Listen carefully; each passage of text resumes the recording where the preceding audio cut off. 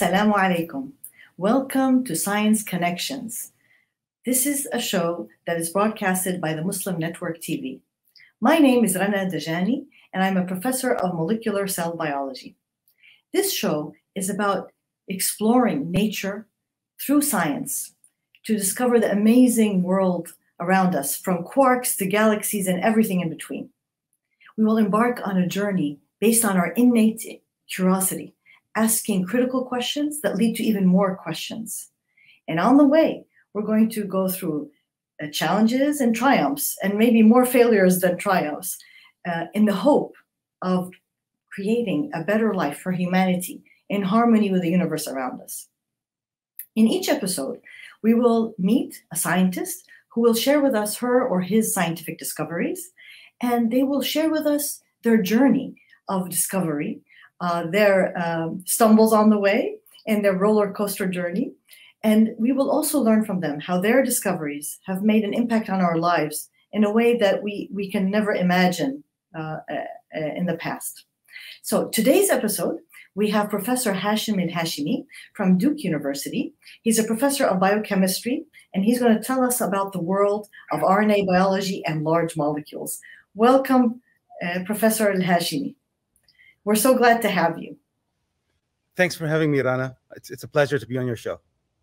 So we're going to start off by you sharing with us how you started your journey. How did you become a scientist? Yeah, I grew up in a household that was filled with scientists in a way. My father is a veterinary scientist, and he worked for Big Pharma. So throughout my life, I was always bombarded by issues related to health, whether it was my father's business or also a lot of my extended family are doctors. And so I grew up in a place where my father was very passionate about science. And he's the kind of person who would make you enthusiastic about whatever he liked. And science was one of those things. And he really made me and my sister fall in love with science, I think. And my sister is also a biochemist. And I think that's really the root of my interest in science. Wow, that's amazing. So can you share with us a little bit about your science and your exciting discoveries? Sure. So right now, my lab at Duke University is directed at basically developing a microscope that would allow you to visualize, not a living creature, not a heart, not even a cell, but to go down to the individual biomolecules, the DNAs and RNAs of inside cells, which are really, really tiny molecules that you can't see with microscopes. And the goal of my research is to visualize how these molecules, which form beautiful shapes, we all know the beautiful structure of the DNA double helix with the antiparallel double-stranded ladder. And what we're trying to do is develop this kind of microscope. It's not a microscope, but it's like a microscope that can allow us to visualize how molecules like DNA jiggle and wiggle. So how their conformations continuously change with time because they're continuously being bombarded by water molecules. And how these molecules change shape turns out to be very important for how they actually function inside cells. So it makes sense that we always think of life as dynamism and movement and transformation. And you can see this kind of dynamism all the way down to the individual biomolecules inside cells. But it's very hard to visualize these motions because they're very short-lived transitions, and they involve very small movements.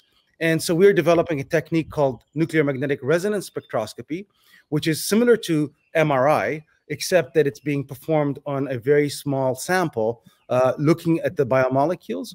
And understanding how they jiggle and wiggle turns out to be very important for how molecules interact with one another, because what happens inside every cell is that certain molecules hug other molecules. And if you ever were to hug somebody, your body changes because you're going to, grab them. And in a very similar way, molecules also do that. And in order to understand how tightly they hug each other and their propensities to not want to hug each other anymore, one needs to know these mechanical motions so you can see how the arms move around when it comes in the act of hugging occurs. So my lab is developing these tools to image these motions, looking at particularly RNA and DNA molecules, which constitute the genetic molecules inside cells. Wow, this is amazing. So as you study the interaction of these molecules with each other, I want to highlight you're not just looking at biology, you're looking at chemistry and physics. So this is very interdisciplinary work.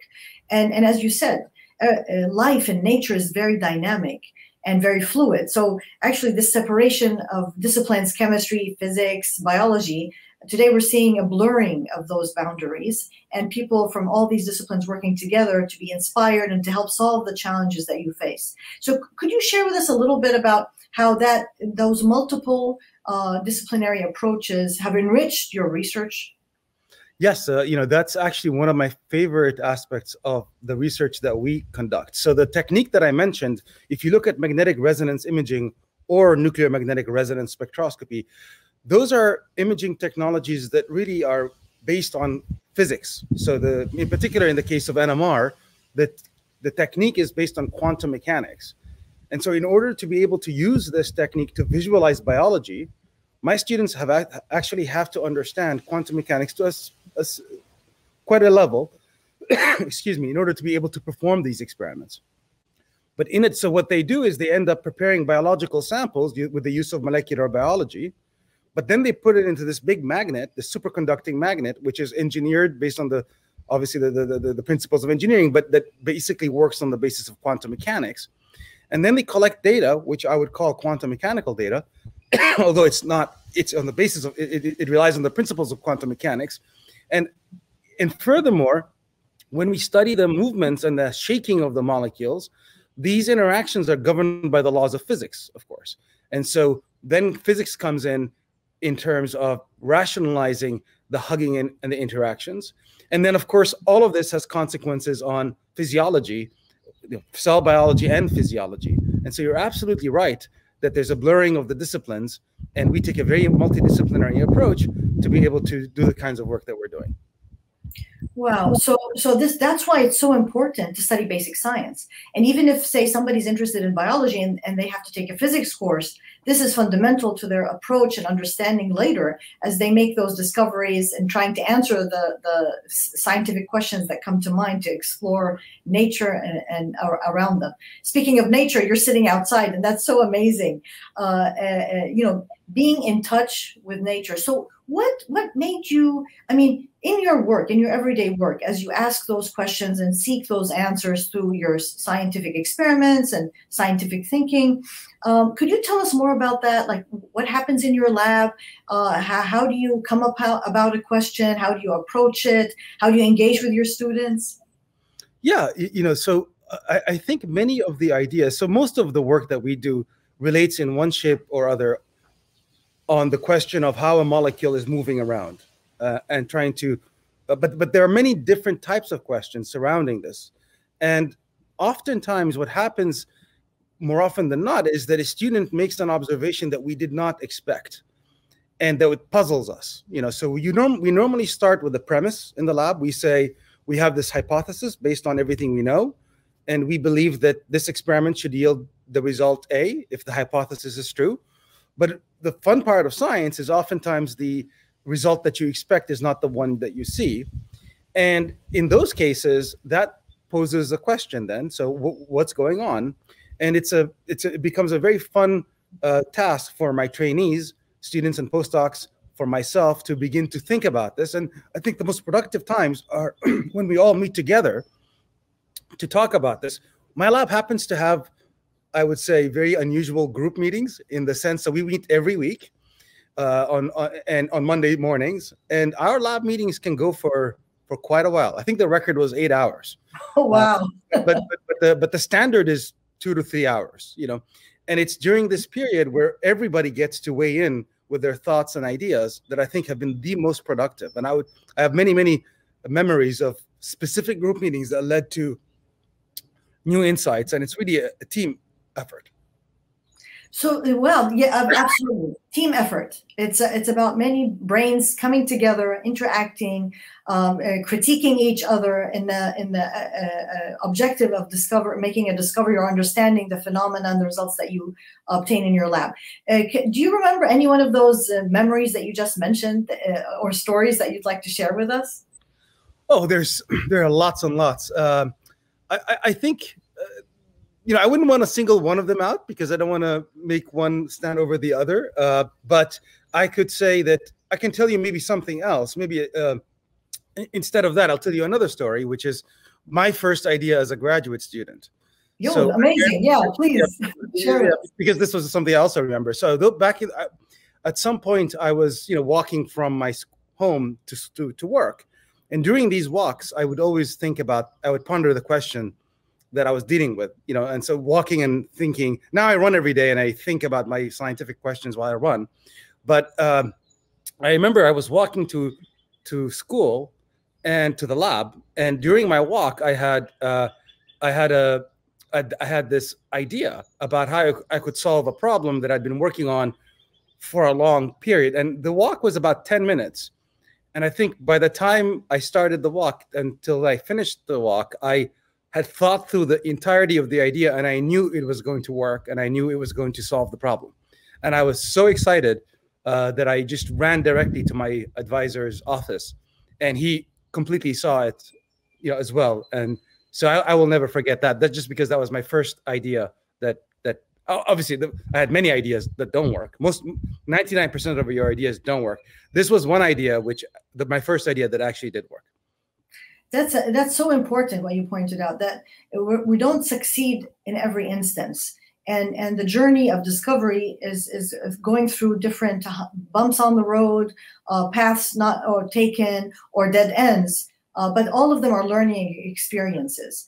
So could you share with us a story about a challenge? I don't want to call it a failure, something that you thought would work and didn't work, and how you dealt with it and how it enriched your scientific journey. Yes, absolutely.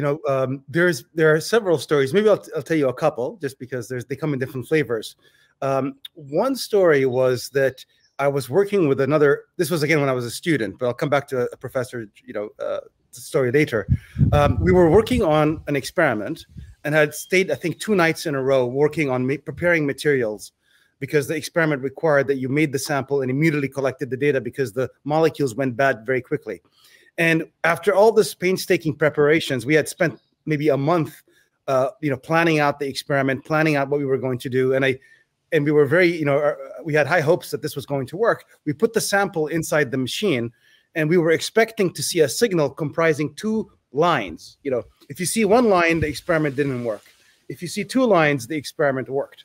We put the sample in, and we get 1 line. And we sat there for about 3 hours trying to work it out and understand what was going on. It was always 1 line.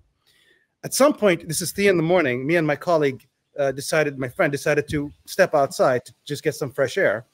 So we went outside and we're chatting about how this was going to change our plans and what are we going to do about this.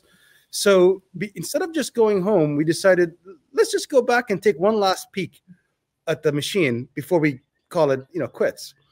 Because there was no reason for this to work. It wasn't supposed to work over time. We went back to the machine, and it was a dark room with the monitor was on. You could see it from far away. And from far away, we could see 2 lines because the machine was collecting the data, And to me, that was an example where you really can't give up in science. One of the key lessons was that it's easy to think when you hit a roadblock, that this is the end. But it could be that success is literally around the corner, and of course, it's not always the case, but sometimes it is. In my own lab work, there has been so many instances where we thought we were on track and then realized that everything we were doing was either wrong or fundamentally impossible.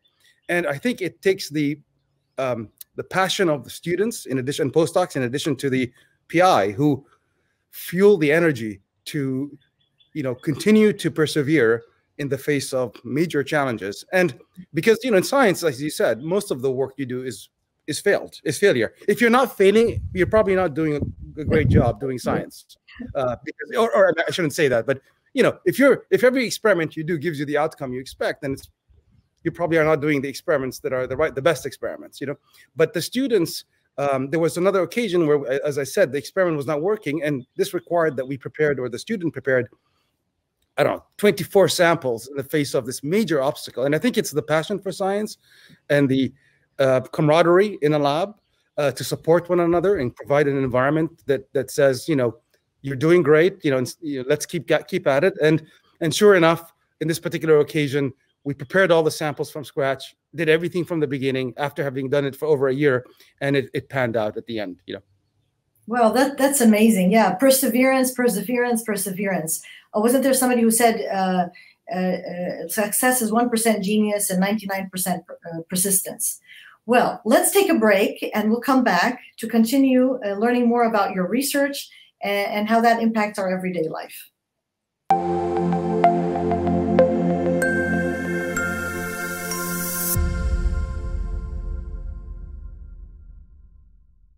A free online chat can give you the personalized tips you need to start boosting your retirement savings today.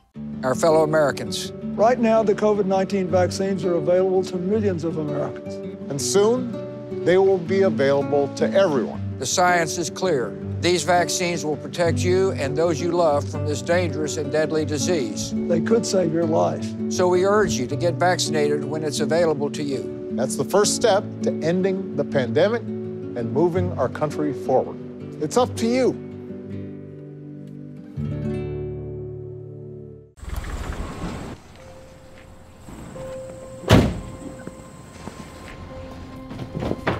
Dad, they took over my bedroom. Come on, come on.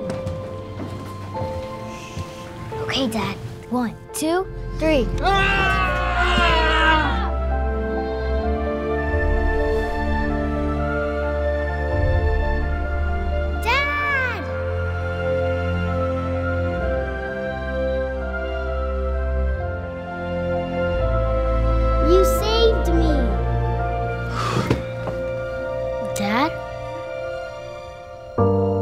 Are you okay?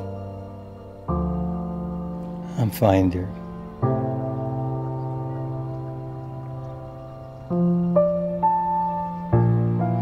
Your hero needs you now, and AARP is here to help. Find the care guides you need at aarp.org/caregiving.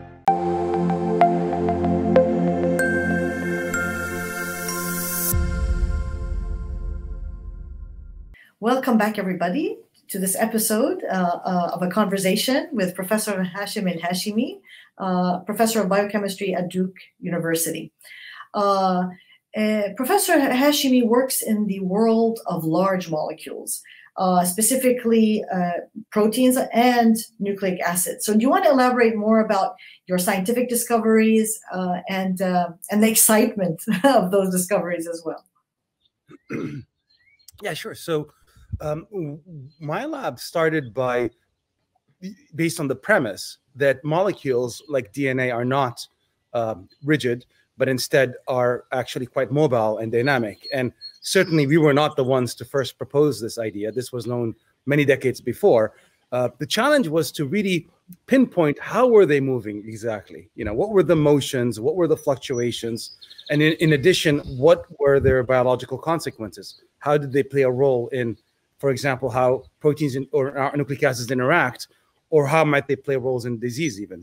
So I'll maybe mention a couple of discoveries, one of which relates to the DNA double helix. So over the course of time, me and my trainees developed a class of NMR experiments that could be applied to study the dynamics of DNA molecules. And at the time when we had developed those experiments, and those experiments themselves are based on work done over many, many decades, but we had taken those experiments and made them suitable to study and visualize nucleic acids like DNA and RNA. And in the first instance, our goal was to show that the experiments work by studying a very boring molecule and showing the experiments tell us the molecule is not moving at all. So for instance, the DNA double helix, we all know, is a well-defined shape and it's highly celebrated.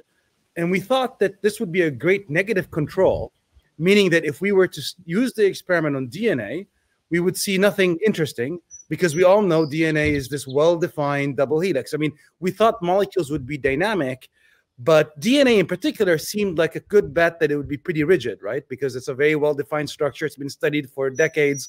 So the idea was this would be our negative control. Then we would move to the more flamboyant RNA molecules, RNA, by its own nature, is a much more flamboyant, dynamic, interesting molecule. It's not this regular double helix.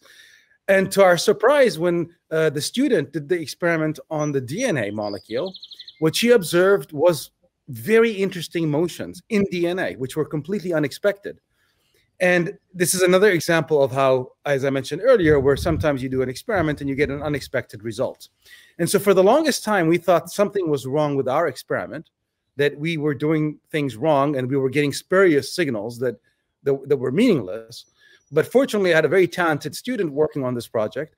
And together we were able to show that what was happening in the DNA is that, and as many of us know, the DNA double helix is almost like a ladder, and each step of the ladder is comprised of two bases, for example, guanine and cytosine, or adenine and thymine. And what we were able to show was that in DNA, the adenine, for example, in an AT base pair is constantly flipping back and forth like a pizza. It's not still, but it's continuously changing. And likewise, in a GC base pair, the G is constantly flipping back and forth. And so this really challenged the idea that the double helix is this still object with Watson and Crick base pairs. And it was really, to us, very scary at the time when we published this result, because we thought, how could this have not been observed by anyone else? Given that DNA is one of the most studied molecules of all time. And these alternative base pairs are called Hookstein base pairs. They were discovered many years before, not in the context of dynamics, but in the context of a still structure by somebody called Hookstein. And we're now in the process of, so you're in your genome right now, roughly 1% of the base pairs in your DNA are not Watson and Crick, we think. They're Hookstein. And these kinds of base pairs, this diamonism in the DNA, we think provides DNA much more character and much more functionality. And if you want to think about it in a certain way, it's almost like having a zip code where the numbers can change on occasion to mark, for example, a change in the status of a particular cell to mediate various biological interactions. So this is the one example on DNA. I can tell you another example on RNA, but I'll let me tell me if I should. I want to ask you about that just quickly. So those dynamic changes in those particular base pairs that constitute the 1% of our genome, is that as a result of impact of the environment? So is this part of epigenetics, or this is a random process that's happening all the time? That's a great question. So the dynamics that I'm talking about is random, and it is the consequence of the fact that water molecules are constantly bombarding your DNA. And as a consequence, there are more than one conformations available. But what can happen is that when a protein hugs the DNA, certain proteins like to hug DNA in the Hookstein form. So they basically wait till the DNA has these Hookstein base pairs, if you will, and then they hug the DNA. They don't like to hug the Watson and Crick. And so once bound to a protein, Rana, you're right, the environment can make it so that rather than being 1%, so although it's 1% in the absence of a protein, when the protein hugs the DNA in the bound complex, what we call a complex, the Hookstein will become 99%. So, and there's these constant changes in the probabilities which occur in response to the environment. You mentioned epigenetic marks. Chemical modifications could, in principle, cause changes in these dynamics. We haven't seen something that really stands out yet, but certainly, if you have, for example, damaged DNA that's in trouble, the regions around that damaged site can be more predisposed to forming Hookstein. And we think, although this is just a hypothesis right now, that this could send signals to repair proteins that fix DNA, so that they can find where the damage is in a sea of undamaged nucleotides. Wow. So these particular nucleotides that you're working on and trying to understand their three-dimensional formation and how that impacts the function of DNA and therefore the biology of the cell. This is amazing. And you mentioned, I think, something very, very important, which is this kind of confidence, this trust in your gut feeling, that when you see an experiment result and then it keeps repeating, not to say, oh, this is just an artifact, but to think, wait, there is something here, and to pursue that. And I think that's one of the hallmarks of being a scientist, right? It's seeing what everybody sees, but thinking what no one has thought. So yeah, please share the other story as well. Yeah. So for the other story, we were looking at RNA. As I mentioned, RNA is more flamboyant, and so one of the interesting things about RNA molecules. So nowadays, in particular, there's great interest in drugging RNAs. Finding drugs that can bind to RNA molecules. So most of the pharmaceutical drugs that are present today bind the protein molecules. The protein molecules are the workhorses of cells. They're the things that catalyze chemical reactions, all the enzymes, all the receptors. But over the last few decades, it's become clear that in addition to proteins, your DNA makes a whole lot of RNA. So, the central dogma says DNA produces RNA, and then the RNA is used to make proteins, and proteins are basically the workhorses of cells. But now this picture has changed dramatically because we know that many RNA molecules that are made aren't there necessarily to produce proteins, but instead they have sort of functions of their own, mostly involving regulating when and where the proteins are made. And these RNA molecules now are providing a potential for a new class of drugs that act by not binding to proteins, but instead binding to RNAs. But this is still work in progress, and one of the interesting and curious aspects of RNAs was that if you look at RNA structures, what you often find is there's this one particular RNA molecule from HIV that we have been studying for many years called TAR, and this RNA molecule has very different shapes depending on which drug binds to it. So every time it binds to a small molecule drug, the shape of the molecule is different. And the question was, how does this happen? How is it that each drug, binds the RNA and causes a different shape to occur? And so what we did was me and my trainees developed NMR methods that allowed us to visualize, without any drug present, what is the RNA doing in terms of its three-dimensional shape. And to our amazement, what we discovered is that the RNA on its own was morphing between all the different shapes that were observed when the drugs bound, which meant that the RNA molecule is dynamic even before the drugs show up. And each drug has an appetite for different shapes. So one drug may bind shape A, another one might bind shape B, but the shapes were not induced by the drug, so to speak. They were already present in the dynamism of the RNA molecule. And just seeing that result was very exciting to us, because it meant that the driving force was really the dynamism of the RNA molecule and not the binding per se. Wow. So what you're saying here first, is that if somebody had studied a particular molecule or a particular phenomena and drew a conclusion in the past, that it's still worth going back and making new observations. First, maybe because tools and technology have advanced, so you may be able to see something that in the past was not visible. And also, it's a new perspective. Somebody could come in fresh and see something that others haven't noticed, and make a whole new discovery on the same molecule. So this dynamism, again, I see that reflected at the level of thinking and scientific discovery as well. And the other thing you mentioned about these multiple formations in 3 dimension of the RNA molecule, and how that is so natural. It happens as they're tumbling around, like you said, bombarded by other molecules, flipping from formation to formation, and maybe being locked in by a particular drug. I couldn't help but thinking of somebody dancing on a dance floor, and to visualize all these molecules in a real life scenario, to make it more understandable, comprehensible for the general public. Have you thought of doing something like that? I think that's a great point, Rana, and I think it really touches on something very important. So much of science is complicated because we don't fully understand what is going on. If I showed you a movie of a molecule binding another molecule, you would see it and you would understand it. The problem is that we don't have the tools to fully visualize these interactions. So instead, we end up using things like kinetics, a very technical field that describes what we know of the phenomena, which is not the full story. So instead, you almost need to learn a whole new language because we don't have the full picture.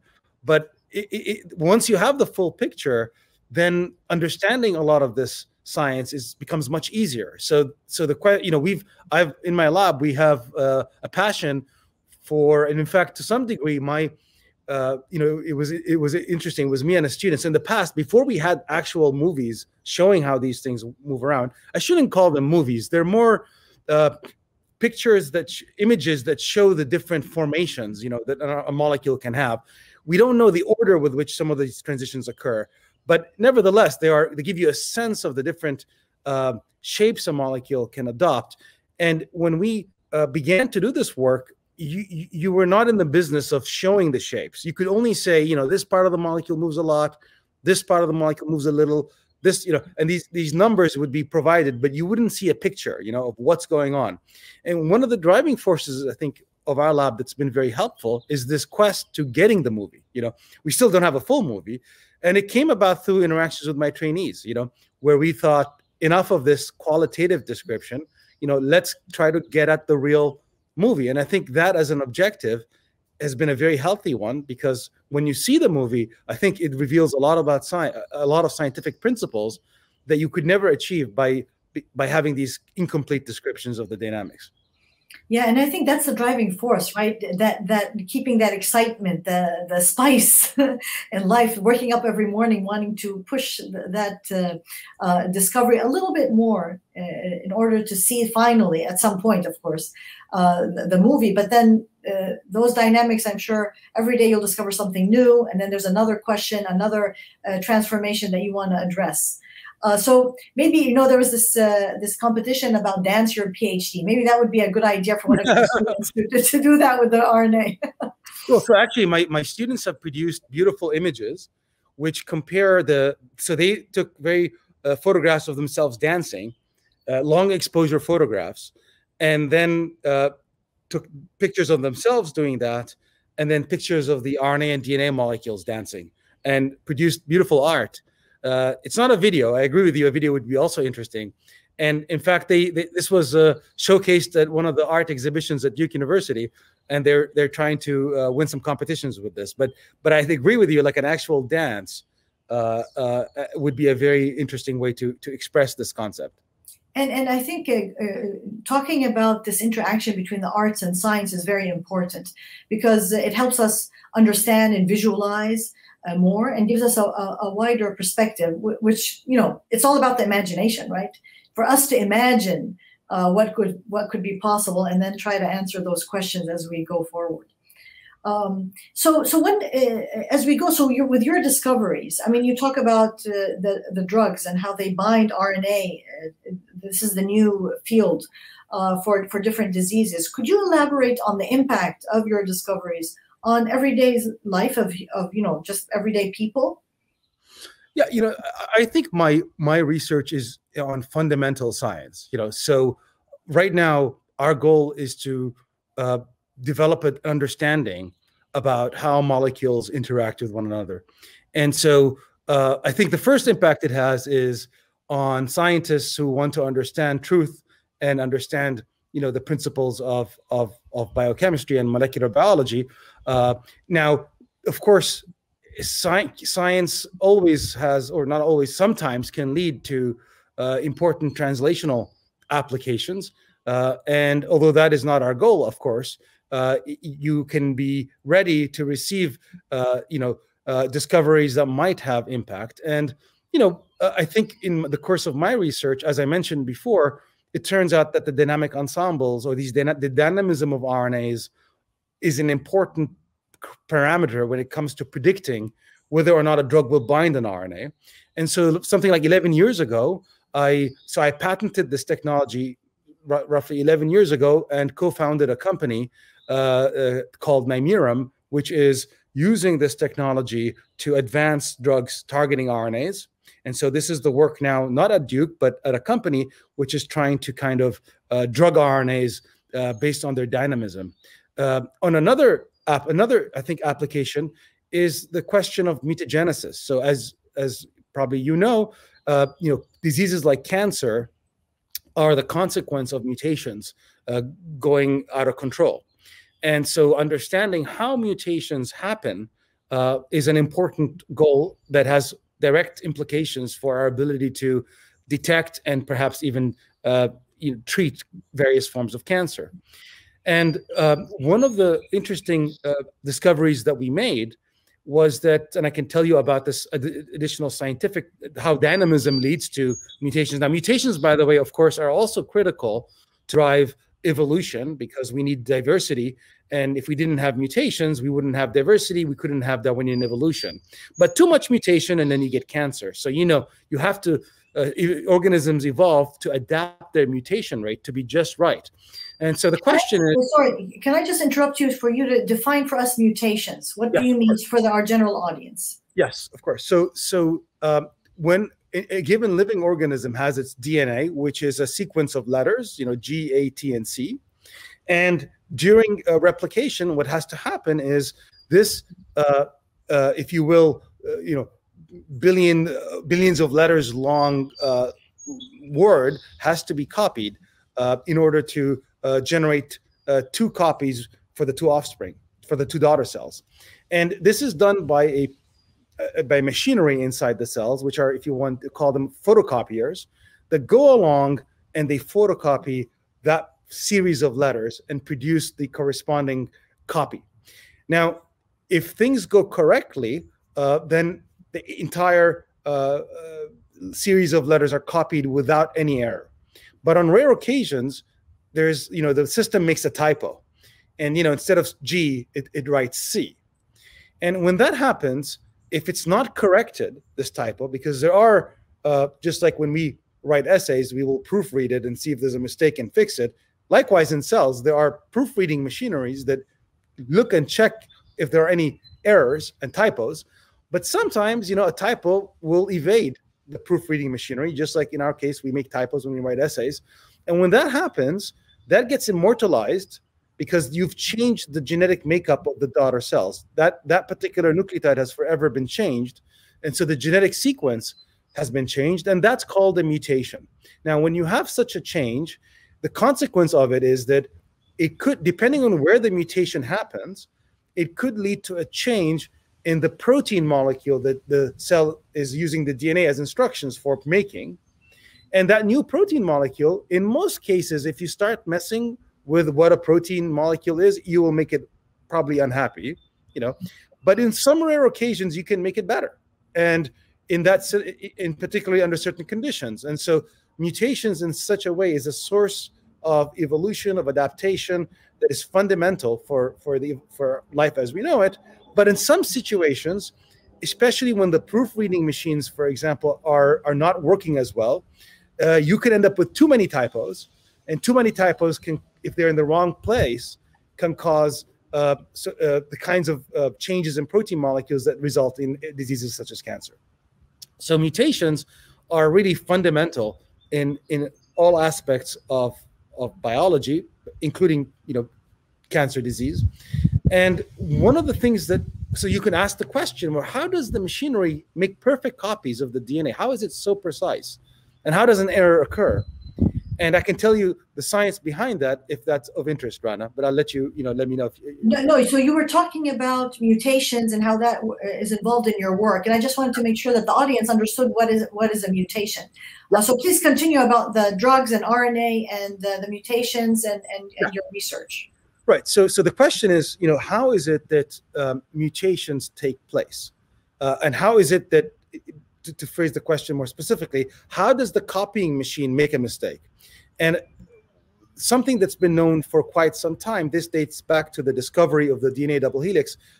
This idea was put forward, and I'll explain it to you briefly. Basically, this photocopying machine, the way it knows how to copy DNA very accurately is it does the following thing. It will go along the DNA. Here's a DNA strand. It will go along it and make copies. And the way it makes the copy is that it takes two Lego pieces, and if they fit snugly like this, these are the 2 bases, like a G and a C, or an A and a T. So it's almost like taking 2 Lego pieces, and if they fit into this beautiful rectangular shape to form like a larger Lego piece, the enzyme, this copier, recognizes that rectangular shape. If it looks rectangular, it says good to go, except if it looks like an irregular rectangle, like an irregular shape, it knows that's not the right, that's gonna be a typo, so avoid it. So this particular enzyme has evolved to essentially recognize that only things that form rectangles should be printed, but if it looks like a irregular shape, you should reject it. And so therefore, if you take a G and pair it with the C, it forms a beautiful rectangle, and the enzyme prints it. On the other hand, if you take a G and mispair it with a T, it forms an irregular shape. The enzyme notices it's an irregular shape and rejects it. So now the question is, how is it that the polymerase makes mistakes and on rare occasion prints this GT even though it has an irregular shape? And the hypothesis that was proposed back when during the discovery of the DNA double helix by Jim Watson and Francis Crick, what they proposed was that on rare occasions, this mismatch, irregular structure might morph into a regular rectangular looking shape through a process that involves tautomerization. It's a chemical transformation of the bases so that now a GT can conform to this rectangular shape. And what we discovered was that, and these shapes were observed in what's called crystallographic static structures of proteins with DNA. And what we observed was that in a DNA, we could observe this motion happening continuously. If you take a G and a T, what you'll notice is on rare occasion, it will morph into a rectangular shape. And the frequency with which this occurs is an important frequency of how often a mutation will happen. So in other words, the dynamism of the DNA and its propensity to morph between irregular and rectangular shapes turns out to be, we believe, and to be an important determinant of the frequency with which mutations take place. And you can imagine various environmental factors, chemical modifications impact this dynamic process to increase the mutations. So for example, there are many forms of damage that cause this kind of shape to form more readily. And as a consequence, increasing the mutation rates, and as a consequence, predisposing the system to various forms of genetic disease. So these mutations, therefore, are an interesting area for us in terms of developing a deeper understanding about the early processes that ultimately can lead to diseases such as cancer, but also which drive life and evolution. That's the cancer connection. We don't do and increasingly now we're finding this to be an interesting, although we never started this research with the interest in looking at cancer, we discover, as often happens in science, is that there are some interesting connections, and we're now trying to develop those connections further. I can tell you about the RNA drug discovery, but that's another story. If you would like me to talk about that too. No, absolutely. So, like you said, that you're on one path, and then you make a discovery that enriches another path. And this is like the serendipity of science. And that's why we have to be aware and meet and talk and share so that we can be inspired by each other's discoveries to think anew about our own. So very, very important. And yes, we'd love to know more about how your work on RNA and those drugs has led to some impact on reducing or potential of reducing diseases such as cancer and others. Yeah, we'd love you to elaborate on that. Yeah. So again, I would say that I wish I could tell you that our research has already resulted in this or that drug, but it's still too early. This field is very science takes a long time often to mature into outcomes that have impact on society. So I think in this particular field, it's still quite early, but I can tell you that our work has, I think, helped to create awareness about the importance of these dynamisms when it comes to the drug discovery against RNAs, and increasingly various scientists and pharmaceutical companies that are trying to target RNAs with small molecules to find cures are taking into consideration the dynamism of the RNA to increase the effectiveness of their approaches. In our hands, one of the major accomplishments that I'm proud of is that one of the dreams, I think, for many scientists is to produce a predictive understanding of biochemistry and molecular biology. So what I mean by that is, oftentimes what we do as scientists is we describe what we see.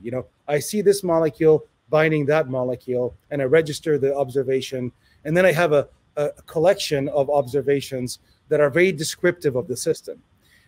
I think all of us scientists want more than that. What we want to be able to do is one day be able to predict. If you tell me your molecule, I will tell you whether or not it will bind this other molecule.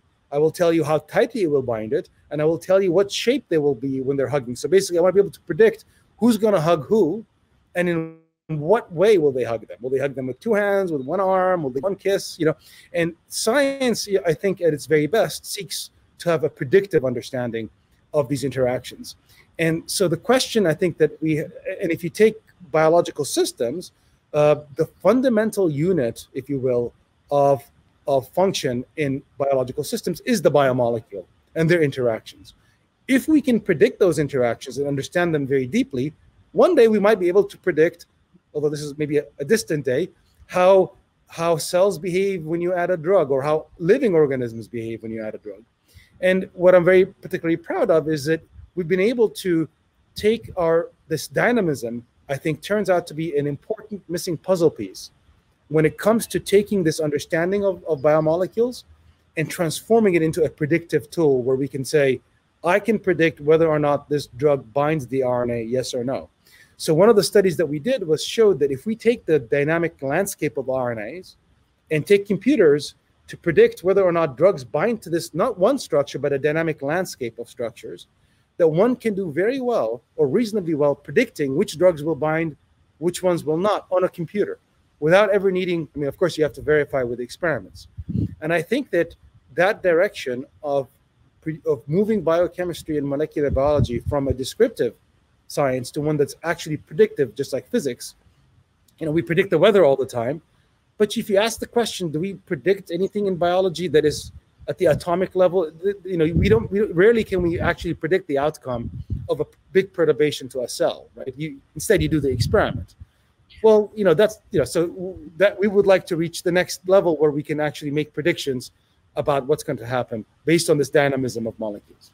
Absolutely. That's the dream of science, right? That I can punch into an algorithm of some sort, the different components, the cells I want to use, the drug, the mutation, and then see, is it going to work or not? And then I test it on humans directly to save time, to save money, but most importantly, to ethically, to order to not to do all the experiments on a let's say on a human being or other animals, but to be able to predict it.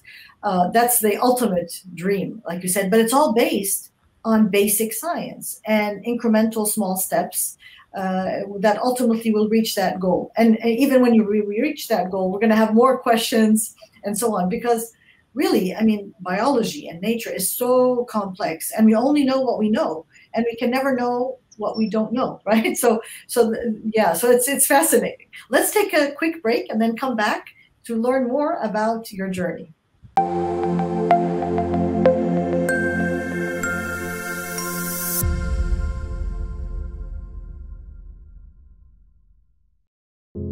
We are Justice for All. Headquartered in the heart of downtown Chicago, Justice for All is a global humanitarian initiative dedicated to raising awareness for human rights concerns impacting vulnerable minority groups. Our diverse team of staff and volunteers, led by Imam Malik Mujahid, work tirelessly to help Justice for All achieve their goals.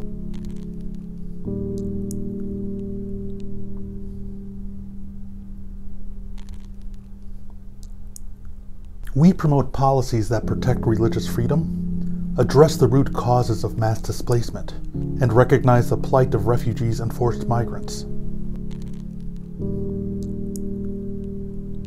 Together, we can continue to stand up for justice. Justice for all.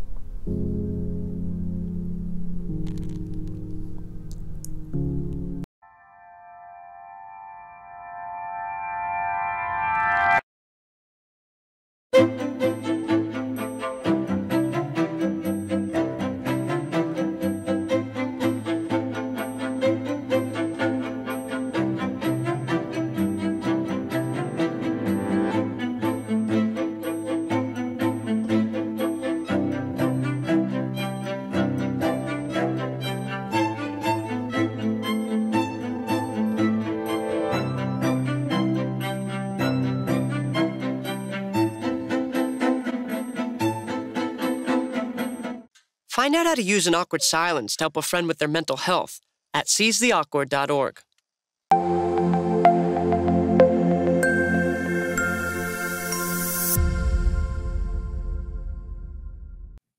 Welcome back. So we've been on a journey with Professor Al-Hashimi, discovering large molecules and how they impact biology and how they move around, and how that movement that we would think is trivial is so important in shaping who we are today, even maybe how we think. I want to put that in as an imagination. So Professor Al-Hashimi, can you share with us, from your perspective, how important your basic science is for the general public, and what can the general public, whether it's adults and parents or youth, what can they do to push this forward?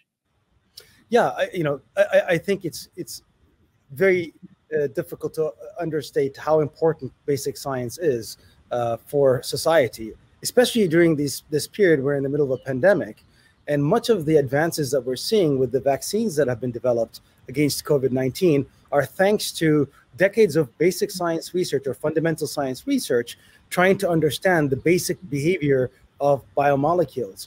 And I think that it's really important for us in society to encourage our kids, our students, to see the beauty of science. It's not only in terms of its innate beauty for what it is, but also in terms of the dividends that you get at the end of the day through its impact on society and its impact particularly on health. And I also would like to say that I see science as a force for peace, because science is a global enterprise with many countries involved, and it's a wonderful way to bring communities from different parts of the world to share in this common goal of being able to uncover the truths of life and be able to then create technologies that make our lives better and provide us with a more enriched life. I personally really found this career. I think it's crazy that I'm paid to do this job. It's a remarkable job, and it also keeps you very young, because you grow older, but your trainees are always the same age, right? All the students. That's true. Yeah, so I think it's just the best job that anyone could have, and I think in science, of course, has many different manifestations in industry and many different ways. You can be a scientist in so many different ways. That I really think it's important that we encourage basic science and not always look for the application. There's often a tendency to want to see right now. People are impatient. How is this going to cure this disease? How is this going to, allow us to go to the moon faster? I think it's very important that you want to understand that no great scientific discovery, as far as I can tell, was ever the consequence of a predetermined plan of, I'm going to develop computers. Computers were developed to answer a logical problem by Alan Turing that had nothing to do with computers. He invented them for completely unrelated reasons. The internet came about because of studies of quantum mechanics that have nothing to do with the internet. And so I think it's important that society also be patient and let the scientists do their work and just support it, give them the freedom, and great things will happen. That's amazing advice. What you're saying is to foster that innate curiosity that we are all born with, right? That's how we evolved as a species, and that's how we survived.